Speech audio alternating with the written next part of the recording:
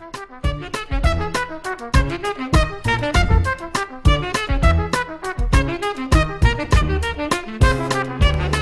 Brown effect. We're playing all over the world, from like all over Asia, Indonesia,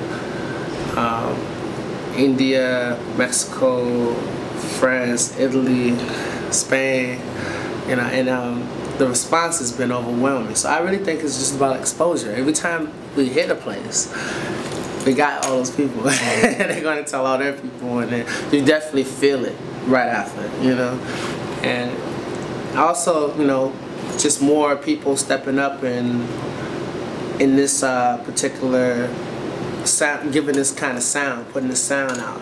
More people embracing it, and more people composing with this sound.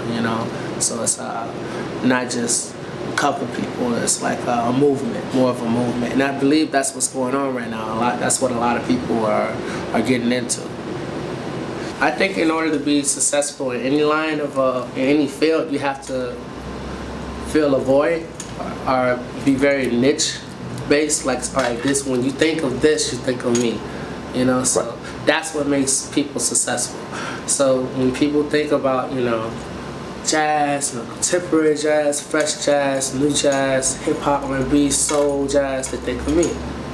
But at the same time, like when they're thinking about, oh, I need this horn on this track and this hip hop track, they think of me.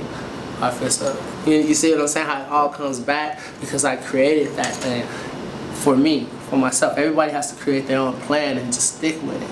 And I tell people all the time, they say, I feel like I'm doing it, everything's in vain. I'm like, nothing's in vain. I was like, you building your resume right now, And as far as the people coming out, I think they just have to have realistic goals, because when I was starting to do this and starting to lead my own gigs, I knew right away that I wasn't gonna pack orchestra hall, I wasn't gonna pack symphony center. So I said to myself, okay, what do you need to do? I said, well, man, I need to bring 50 people everywhere I come. If I can't bring 50 people where I come, then what am I doing? I'm gonna play at my house or something and invite a couple cats over. So I worked on that, and then once I started doing that, I couldn't fit in the venues that only could hold us for all of them. So you move up, I had 150 people now. You do that, then you can pack pretty much any jazz club around here. You got that going, you spilling out the jazz clubs, you move into the performing arts centers. Like it's just a gradual step. That there's no shortcuts, is what I'm saying.